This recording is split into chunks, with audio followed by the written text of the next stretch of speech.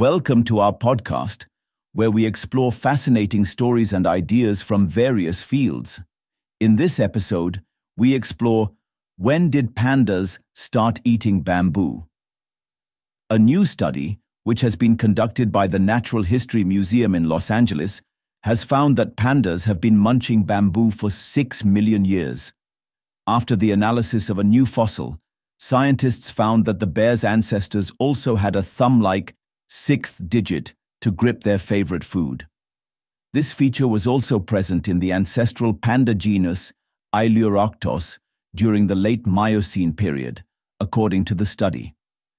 The earliest evidence of the appendage is much more advanced than the previous research-documented evidence of the thumb-like structure to just 100,000 to 150,000 years ago.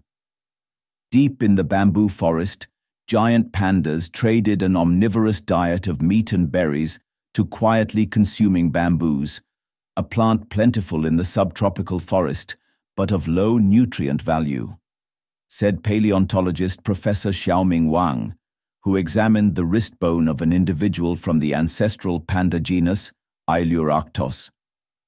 Tightly holding bamboo stems in order to crush them into bite sizes is perhaps the most crucial adaptation to consuming a prodigious quantity of bamboo, he added.